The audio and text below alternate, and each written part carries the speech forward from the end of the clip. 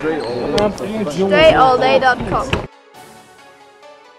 What's up, everybody? Dre Baldwin, DreAllDay.com. A question that I hear often from athletes, young athletes in particular, is the issue of a player who knows they're really good. You practice a lot, you put in all the work, like you do all the drills, you know you can make certain shots and do certain dribbles, and or you play really good when you're playing against certain people that you're comfortable with, like at your home court, wherever that may be, or playing with your friends or in practice with your team. But then when you get in the game, whether that means there's a whole lot of people watching who you don't know, you playing against people you don't know, you're not playing against your friends anymore, or it's a high pressure situation and your coach is yelling, or you just feel pressure for whatever reason, you're not actually performing at your highest level. Then you get in the game and you start making mistakes that you don't normally make. You're not playing at the level that you know you can play at. So how can you fix that? And I've addressed that in a lot of different ways, where I talk kind of about the mental side of it, because what a lot of players don't need is more how to. A lot of you players, y'all already know all the drills. Y'all know all the workouts. Y'all know all the routines and the techniques and the tutorials for doing this stuff. In addition to my stuff, I mean, how many hundreds of guys is out there putting out basketball tutorials these days? So you don't need more tutorial. What you need is a way to overcome that, because it's not a physical thing. For all you players to understand, it's not physical, your problem. Your problem is mental.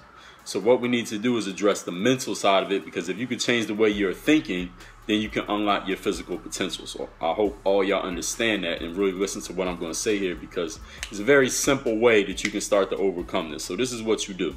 So let's say you're a player who's coming into a game, and when you know you got skills, you know you can finish with both hands, you can hit shots, you got a nice crossover, you can handle the ball against pressure, and you do all these things in certain situations, but in others you're not. So what is happening is you're getting in the game. When you get in the game, what happens in your mind, either consciously or subconsciously, you start thinking about the fact that you've messed up before, or you're nervous, or that this guy on the other team's better than you, or the coach is putting pressure on you, or you're worried about the fans and what they're going to think about you. You start thinking about all these pressure and negativity, and all it does is create a cycle in your mind. You start saying, you think something negative to yourself, then your body starts to give you what your mind starts to do. When you give your mind a negative thought of any form, all it's going to do is reinforce that thought, because your mind is a servant. Your mind's like a personal assistant, the best personal assistant ever hired in life, because it does exactly what you tell it to do 100% of the time and never fails. If you give your mind a negative thought, all your mind is going to do is find more negative thoughts that directly support the thought that you gave it. So if you start to think, oh, I'm nervous and I might miss a layup and the fans might laugh at me, all your mind's going to do is come up with reasons for why that might happen. Oh, you're nervous? That's because you're about to get the ball stolen from you. Oh, you don't play this well in these situations. That's what you tell your mind. Your mind's going to say, okay, that's because you shot an air ball in this game 3 weeks ago, and your coach is going to pull you out the game if you turn the ball over, and your teammates don't respect you and they don't believe in you. They don't think you should be on the court anyway, so you shouldn't even be out there. And then you say you think another thought. Oh, you thought about how the fans might laugh at you. Oh, that's because you're going to miss a layup the first time you get the ball. Then you're going to dribble the ball off your foot, and then somebody's going to dunk on you. And your mind starts to give you all those thoughts. And as those thoughts start to come in your head, what happens when you think about things? Your body starts to manifest everything that you think. So anything that you think about eventually becomes your actions. So those could be things you talk about in the game. You're probably not going to be speaking that much. Those become your actions. Your mind holds that thought long enough in your head, you're going to actually go out there and do it. So if you think about missing a layup enough, what are you going to do when you get a chance to make a layup? You're going to miss the layup because you thought about it so much. And then what does that do? After you miss the layup, your mind notices that you missed the layup and says, "Up, see, confirms exactly what I thought. I'm nervous and I'm not good enough, and we about to lose this game, and the fans gonna laugh at me, and the coach is gonna yell at me." So it just recreates itself in a cycle.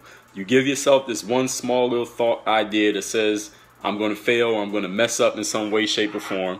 Then your mind reinforces it by giving you all the reasons why whatever you just said is absolutely right. And then you actually go out there and manifest it by physically doing it. So here is how you overcome it. Take the things that you're messing up at. So let's just say, we'll just take some examples that I hear from players all the time. All right, so you know you can make layups with both hands, but when you get in the game, you always get the shot block, or the ball gets stripped from you, or you can't make a layup in traffic when there's a lot of bodies around. I hear that from players all the time. So here's what you do. What you need to do, and this is not on the court thing, this is something that you need to do off the court, and it's something that you need to do every day. It needs to become a practice, it becomes a habit, and you drill it into your subconscious mind to the point that it becomes part of you and you won't even have to think about it. All right, so what you do, let's say you're missing layups in traffic, you get stripped in traffic, you get your shot blocked. You need to write this down. So write it down on your phone or write it down on a piece of paper, however you like to keep notes. Something that you can keep handy. So all y'all got a phone, so write it somewhere in your phone, in the Notes app or Evernote or wherever you can keep something that you can look at every single day. Email to yourself, whatever. So let's say you always miss layups in traffic. So you're going to write down, take the things that you're messing up at, and you're going to write them down in the affirmative, in the positive, in a way that is the picture of what exactly you want it to be. Not what it is, but how you see it. So if you're a player who's always missing layups, you're going to write something down like this. I'm a dynamic guard who can get into the paint and finish in traffic. So if you're always missing layups, you're going to write it in the exact way that you want it to be. Not the way that it is, not the way that it has been, but the way that you want it to be in its most perfect form. So if you're a player who's always missing, then you write it like you write it like I just said. I'm a dynamic guard who gets into the paint and finishes in traffic around and over top of defenders. So write it out kind of how, if you're talking about finishing in the paint, write it out. Think of the best player you know for finishing in the paint, who's your similar position or stature or body type. And then you write it out as if you were describing that guy. So me, if I'm thinking of a small player, a smaller player on the court who's good at finishing in traffic, I'm going to think of Kyrie Irving. So how would you describe Kyrie Irving's ability to finish in the paint? Think about that, put it into words, and write it down. And then you say it, replace Kyrie Irving with you. So instead of saying Kyrie Irving, you say I or me. So if I was to describe Kyrie Irving's ability to finish in the paint, I say he's a dynamic guard who's quick with amazing handles, who can finish in the paint around or over any defender. So you take that exact same thing, take out Kyrie Irving, and you put yourself. So you can put your full name, you can put I, since you're going to be reading it, saying it to yourself, or put me or whatever, first person. Y'all get the point. Let's say you're having a problem making open three-pointers. You get open from the three-point line and you always miss. And then you get nervous, so you miss even more. And then every time you get the ball, you only want to shoot it because you're nervous because you missed, and you keep recreating it. So who's a good outside shooter? Let's say Stephen Curry. So you say something like this. I am a guard who can create and make my own shots from anywhere on the floor and in deadly from three-point range. Defenders never want to leave me open because they know it is a guaranteed bucket. That's how I'll describe Stephen Curry. So you replace Stephen Curry with yourself. And then you write that out. That's sentence number 2. And then you take whatever else you're having a problem with. Let's say you're athletic and you can dunk, but you never seem to dunk in the game because you're nervous and you don't play as aggressively, and you don't get to the rim the way you do when you're in practice and when you're playing with your friends and when you're playing pickup at the park as you do when you're playing at your school or for your team or in an more organized situation. So who's a great guy finishing at the paint and getting to the rim? Let's say LeBron James. So how would you describe LeBron James' ability to get to the rim and finish? I say I am a powerful, strong player who attacks in straight lines, gets to the rim, and will finish aggressively by any means necessary.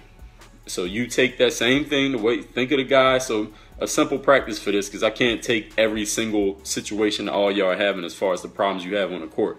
But this is the simple way to do it. So any skill that I haven't mentioned so far, I only mentioned 3, is probably 50,000 if I asked every player out there.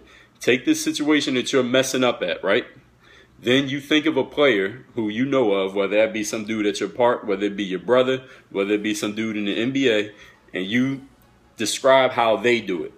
Tell me how you would describe how that person does it. So if I say, describe to me Stephen Curry's ability to make three-pointers in detail, describe it in a way that would be vivid, a way that I could really see it. If I never saw Stephen Curry play and I said, describe to me how Stephen Curry plays as an outside shooter, I want you to describe that in vivid detail. And then you put that down and then replace Stephen Curry with yourself. So if I said, describe to me, I'll say, hey, yo, I never saw LeBron James play. Tell me about his ability to finish at the rim, because I heard he was good at it. Think about how you would describe that. If you had to describe it to somebody in a way that made them absolutely have to go see LeBron James. Like, I don't mean like a basic, like, LeBron's a damn good finisher. Yeah, we know that. But I want you to describe it in a way like you were trying to sell it to them. Like, you want somebody to be a fan of LeBron James without ever having seen him play before. How would you describe his ability to finish at the rim? You describe it that way, then take his name out and put your name in it. So who's another player we can think of who's good? Let's say you want to block shots like Anthony Davis. How would you describe his ability to block shots? And again, you got to sell it. You really got to sell it. The reason why I'm telling you that you have to sell it is this, ladies and gentlemen. The reason you have to sell it is because you're selling this to yourself. Because if I say you are so if I'm describing Anthony Davis, I'm going to say you are a long-limbed defender who patrols and protects the paint and is a threat to block, challenge, or alter every single shot taken within 8 feet of the basket. That right there, if I paint that picture to somebody's mind, they're like, damn, whoever that dude is, nobody can get to the rim when he's on the court. That's the way you got to describe it. You're dynamic, you're quick, you're athletic, you're explosive. Any shot that's taken within 8 feet of the basket, you're going to be around and you're either going to block it, you're going to alter it, or you're going to dissuade that person from even shooting it in the first place. The reason that you got to put it out there that way, the way that you're describing it like you're really trying to sell somebody on the ideas, because you're selling these ideas when you replace XYZ NBA player's name with your name, you're selling these ideas to yourself. You're selling these ideas to your subconscious mind. Your subconscious mind is the mind that right now when you're listening to the words I'm thinking, your conscious mind is listening to me because you're actively listening to what I'm saying and you're processing every word. Your subconscious mind is the mind that's deep down, that you ever have a thought just pop up into your mind out of nowhere, like you think to yourself, oh damn, I should call such and such, or I should call my cousin, or I need to talk to my grandma. Oh yeah, I forgot to get that stuff from my car, or oh yeah, I got to do that paper for class, and it's something that you hadn't even been thinking about. There's no reason for that thought to pop up into your mind. That's your subconscious mind at work. The only way you get to your subconscious mind is you have to give it consistent pictures of exactly what you want. So the reason that some of you players out there keep messing up in games, keep missing layups, keep not having your confidence in a pressure situation, keep not playing well when you're playing in unfamiliar situations, you know why? It's because you sold the idea to your subconscious mind that you can't. You sold the idea that you're going to mess up, and that's why you keep doing it, because the subconscious mind starts delivering those thoughts every time it's time for you to perform. So if you want to change that, you got to start by changing the pictures that your subconscious mind has, so that when you give it a conscious thought like, hey, I'm the best player out here, your subconscious mind has some cash to pick up on and say, oh yeah, you know what, we got some ideas for that you've been feeding me every single day. Oh, I shoot like description of Stephen Curry. I drive to the basket like description of LeBron. I finish at the rim. I finish in the paint, even though without dunking, I finish in the paint under the rim like Kyrie Irving. Or I block shots like Anthony Davis. Or I draw fouls like your description of James Harden. Or I'm an athletic, explosive guard like Russell Westbrook, or whatever player you want to think of. Or I can shoot out of the high post like Paul Pierce or Dirk Nowitzki, or whatever player. Or I can handle the ball like Allen Iverson, or I can shoot fadeaway jump shots like description of Michael Jordan. So you take whatever player does the thing best that you keep messing up on, and you write it down. You must write it down. This is very, very important. I should have said this at the beginning. I did say it, but I didn't emphasize it. You must write it down. When you write something down, you commit to it. It's more of a commitment when you write it down than if you just say it. Write it down on your phone, write it down on a piece of paper, and put it somewhere where you can see it every day. And every single day, this is what you do. You go to the mirror, and you don't have to be in the gym to do this. You go to the mirror, the bathroom mirror, your bedroom mirror, your car rear view mirror, somewhere where it's just you. This ain't nobody else's business but yours. And you say these things out loud to yourself. You look yourself in the mirror and you say it out loud. I'm a dynamic guard. I'm a dynamic, undersized guard who can finish at the paint over and around any defenders, even in traffic. That's your description of Kyrie. I'm a guard who can handle the ball, create my own shot off the dribble, and I'm a deadly outside shooter who defenders never want to leave open.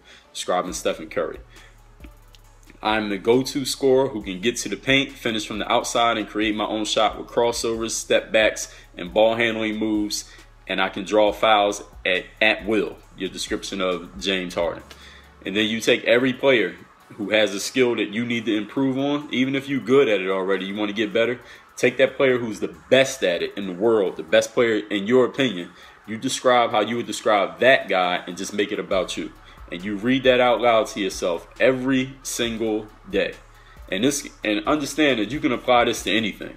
So even if you don't play basketball, you watching this video, you could take, if there's a businessman you know who's really good at business and you want to kind of emulate that person's success or some part of their success, because you could take 20 different business people and you could take a conglomerate of all their skills and make it yours. So you say, I'm a cutthroat negotiator who always negotiates the best deal for my business, gets business done. I'm respected by all the people I sit at the boardroom table with, and my company depends on me to come out with the best deal for myself and for my employees and for my company's bottom line. You can do the same thing for your business. You can do the same thing if you cut grass for a living, if you dig ditches, if you got a landscaping company, if you work in a factory, if you repair computers, whatever it is that you do, you just find someone or describe even an imaginary person who's really good at what you want to get better at, what you're not doing your best at, and you say, you are that person. I am blank. Fill in the blank with the description of that person doing it how they do it, because they already good, so you're not lying. So you're just basically taking their skills and making them yours, and you got to sell that idea to your subconscious mind. And the other thing is, you got to do this every day. This is not a one-time thing. You can't do this once and say, all right, I did it, Dre. What happened to my success? Why didn't it come? You got to do this every single day. Same way you get up and brush your teeth every day. Same way you go to the bathroom every day. Same way you eat every day. Same way you sleep every day. You got to take time. I don't care if it's only 2 minutes, because depending on how many you use, this might only take you 1 to 2 minutes. You got 1 to 2 minutes for your future, for your success. You do this every single day, it becomes a habit. It'll get to the point where you memorized it. You only had to read it no more. You'll just know it in your mind. You still got to do it. In the mirror every single day. This could be right before practice. This could be in a car before you drive.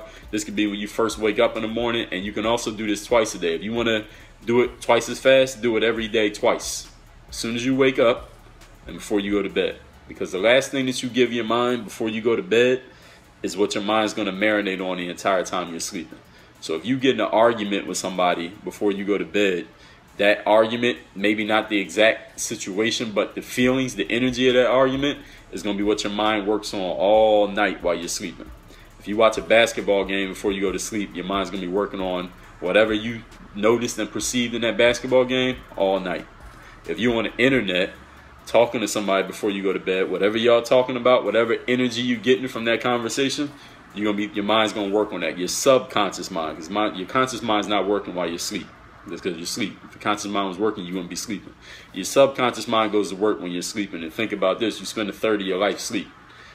So imagine what you could get done if you give your subconscious mind the right tools to work with for a third of your life. Where would you be if you started making that a daily practice? So I hope this is good information that all you can use. Again, it is a sport discussion, but it don't have to be. If you don't play ball, you can use this for anything. If you're an author, if you work in the kitchen at a restaurant, whatever it is you do for a living, you can apply this. You find or imagine the person who does it the best. You start applying it to yourself, give it to your subconscious mind to work on, let it marinate on it, feed it to it every single day, because that's the only way you build a habit. If it was as easy as doing it once, everybody would be great, right? You got to do it every single day until you're doing it without thinking about it. Every day. It never stops. Work on your game.